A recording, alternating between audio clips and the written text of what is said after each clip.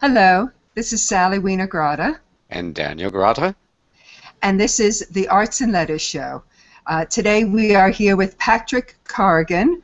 Among Patrick's many accomplishments as a journalist and information technology expert, he is the author of this new book, Data Protection for Photographers. It is filled with all kinds of information that all of us need. Those of us who have large libraries of photographs or digital images, and it's the issue that we all like to pretend can go away, and it's backup and archiving and protecting our images. I have to admit I'm not that good at this either, and I've been in digital imaging and photography since its very beginning. That may be one of my problems. My library is just so large. Patrick has been an avid photographer since he was 12 years old. Welcome to the crowd, Patrick, on that. And Daniel and I know Patrick from the Internet Press Guild. So he is a pal as well as an expert that we hope we're going to learn a few things from. Before we start, Patrick, Daniel, I want to set one ground rule. Let's keep geek jargon to a minimum. It's about pictures and saving and protecting our pictures. And I hope that's okay with both of you? Geek jargon, what's that? Patrick, could you say something again? It sounded like you faded out. I said that was fine by me. Great. Okay, let's start with the basics. Why are images lost? What do we do wrong that might be preventable?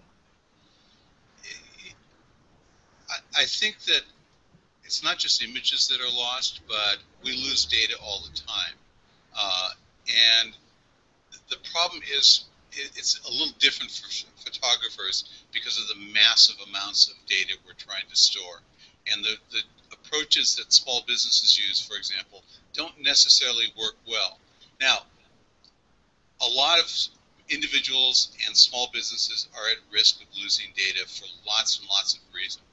And one of the major reasons is that there's just a lack of sufficient redundancy of backups to make sure data doesn't go away, if there's redundancy at all. And there's also reliance on mechanisms that either don't necessarily work that well or were never really designed for data protection.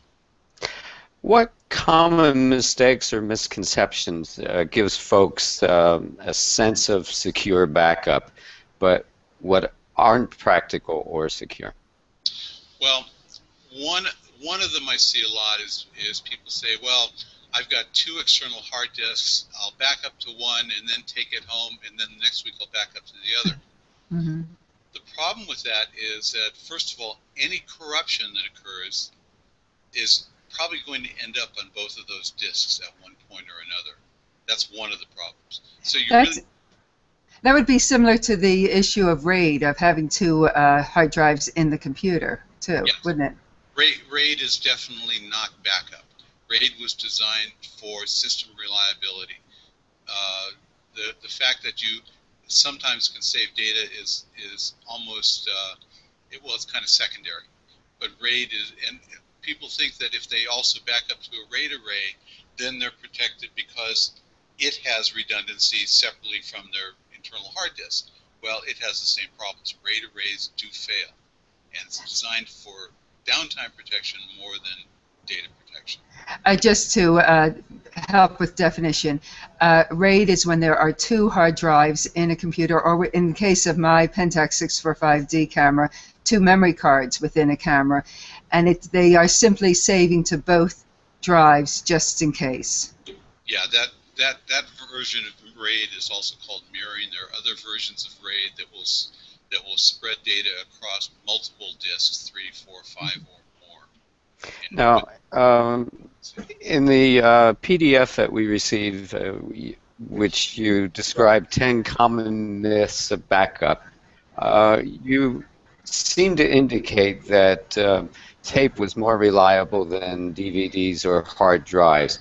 Our personal experience is just the opposite. We used to back up to DAT tape, and it turned out all of those DAT tapes are completely unreadable. So why this apparent conflict or contradiction? Well, there are a couple reasons. First of all, actually, DAT tape is one of the more reliable versions of tape. Many of the older versions were not all that reliable.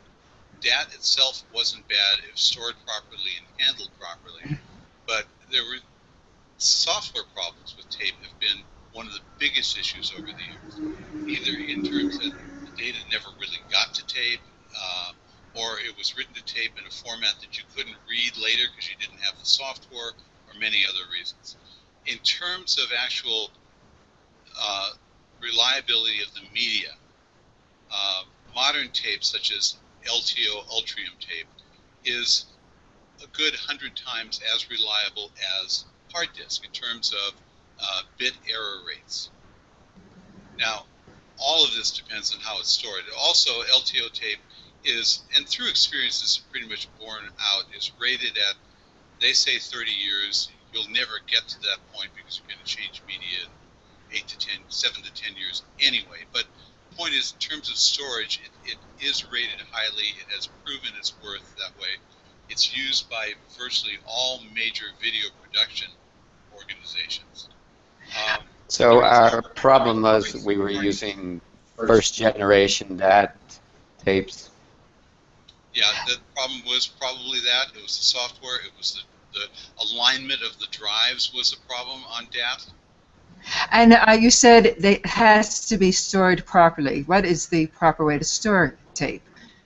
Just maintain normal humidity and temperature. I mean, it's reasonably resilient to changes in temperature and humidity, but like anything else that has magnetic or electronic components, you want to protect it from the elements. Are we living in a fool's paradise? We have about 15 external drives that range from 500 gigs up to 2 terabytes. And we plug them in periodically, back up to them. We have them stored at our Philadelphia apartment as well as here in the studio. What are we really facing? Are we looking at a loss of data, or do we at least have some redundancy and hope that we can recover if we lose our hard drive? Well, it sounds like you have some redundancy, but let me ask you a somewhat rhetorical question. How long does a hard disk last? I've experienced 10, 15 years with some drives. We lost you. 10 or 15 years. In fact, I have an external carrier that I can just plug in SATA drives, just like they're swappable hard drives. Right. And so it reads them. Your experience has been that you've had drives last as long as 10 or 15 years, and I've had the same experience. I've had other drives fail in a year and a half. Whoops. So the point being that it's relatively unpredictable. Vendors will tend to say about 5 years. I don't know if you've noticed, but I bought a 1 terabyte drive about 2 years ago with a 3-year warranty. The 3 terabyte drive I just bought has a 2-year warranty. So I've noticed that it's gotten shorter and shorter. Now, here's the other issue. Vendors will say about 5 years, and as you know, that doesn't reflect reality because we've both had drives last much longer and less.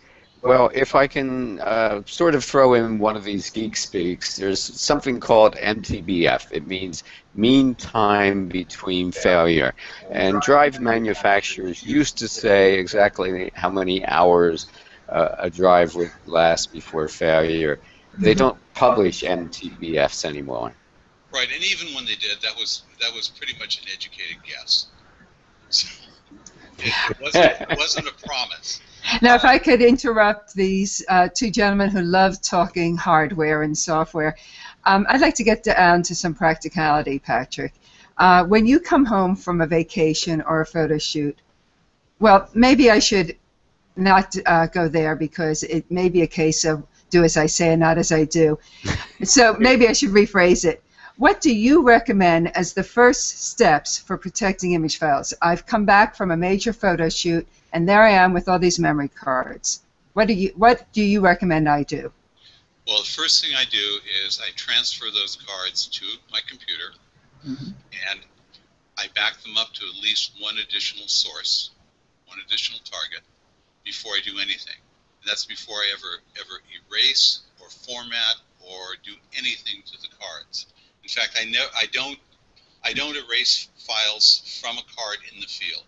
And Oh, never. talk about some of the possible issues with that. You're probably going to get away with it, but there are times where you might not.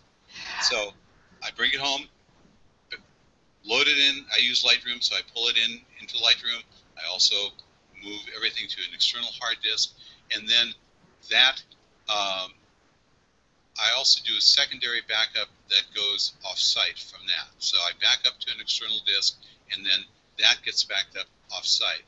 In addition, I kind of go overboard because I use Crash Plan to back up some stuff online and some stuff to a server I have. So I have, of my photos, I have at least 3 backups with versioning. Well, Lightroom itself allows you to upload pictures from a memory card and put it to a secondary drive or a device right there in the interface. Do you use that facility, or do you do it on your own? I do it on my own because that's hard to incorporate that into my backup routine. But Mm-hmm. that doesn't mean it's not a good way to do it. But for me, I have a backup routine that backs up more than Lightroom. I also back up periodically to tape. Well, we said we wouldn't do geek speak, but let me try to clarify something. What is the difference between backing up and archiving, and why would you do one or the other or both? Backup really means saving data, copying data for recovery purposes, emergency recovery purposes. Archiving means long-term storage. They, quite frankly, they can be the same and they can be different depending on how you're doing things. Large organizations archive things for legal purposes, for example, and they will specifically remove stuff from the archive that they don't want there for legal purposes. So they are similar, they are related, they are 2 of the legs of data protection, the other one being emergency recovery, disaster recovery. And backup is part of that, but not all of it. Do you need special equipment or software, or can we just use Microsoft or Apple's system utilities or Adobe's utilities? I personally think you need third-party software. Microsoft's utilities have gotten worse and worse with each version of Windows, to the point where the 8.1 utilities are almost unusable for our purposes. Apple's Time Machine is pretty good in what it does, but it has limitations. There are some great software utilities that I talk about in the book that I've had good experience with for both Apple and for Windows, and also some for Linux as well. But I think you need third-party utilities. What do you think about backing up to the cloud? I think it is a good thing to do as part of your backup procedure, not your only backup procedure. But doesn't it require an incredible bandwidth? Most people who are dealing with pictures are dealing with, well, more than gigabytes, terabytes of data. Isn't it expensive also? It is expensive and it requires bandwidth. Now, in terms of the expense, that's going down, and you have to justify that expense. But the cost is going down, and some of the services do provide. They claim unlimited storage, but in general they'll throttle you down or do something. But even if you look at the value of your data, even terabytes online might be worthwhile. And you can, with most of the vendors, you can seed your online backup by sending them one or more hard disks, for example. big problem is trying to recover all that stuff is going to be time consuming. So that's Yeah, what but how can you be assured that company's going to be in business 5 years from now? and there's a whole bunch of issues around online backup that I talk about in the book. The other approach is private cloud, and that's the approach I'm taking, where I have a device at another location that I back up to. So it's off-site, but it's under my control.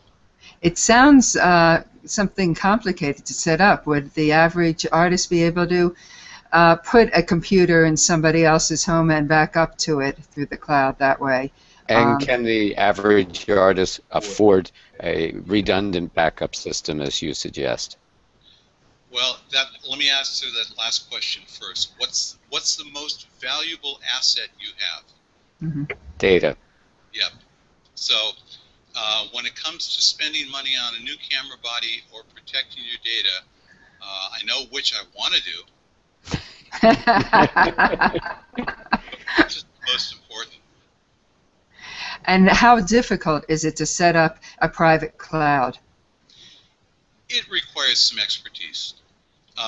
The vendors make it simple. I mean, the vendors of what are called NAS devices, network attached storage, including iOmega, and they're called, they have a new name, Lenovo EMC, Seagate, Netgear, all have private cloud functions attached to their NAS devices. And it's relatively easy, but you may want to get some help from somebody who's knowledgeable. If I can just distillate this down to some specifics, what do you recommend as a practical backup solution for an average photographer that would combine redundancy, protection, and affordability? Can you give us some names and price ranges? It's a bit difficult to do because if you're using a Mac versus a PC, it's a very different set of solutions. I do talk about that in the book. I give some recommendations of products that I've looked at that fit the bill. It's not a definitive list, and so much of it depends on the way an individual works as well. So I can't be that specific, but I can say that in my case, I use at least 3 separate backup products. Well, we get to the other great expense in all of this, and that's time. We're all crunched for time. Do you have any shortcut suggestions to set up a good system and workflow that an artist isn't spending way too much time every week securing their data? Yeah, all of my backup is automated. I will give you a couple of recommendations. One product I use is Altero Oops Backup. Very backups. PCs, it gives you redundancy, lets you back up to two targets at the same time. I also use Crash Plan for online backup, and I use Retrospect for tape. And Retrospect is widely used in the Mac world as well. Well, thank you very much, Patrick, for giving us all this information and suggestions. I appreciate it, and we're going to try to take some of it to heart. So this is Daniel Grata. And this is Sally Winograta. And before we sign off, I did want to give you Patrick's website, which is DP Workflow. Is that right? Yes. dpworkflow.com, and you can reach him there. His book is Data Protection for Photographers, but it's really a wealth of information for anybody who has large image files or even just large data files. And this is the Arts and Letters show. Thank you, Patrick, for joining us, and thank you for listening. Thank you. Thank you. Bye. Goodbye.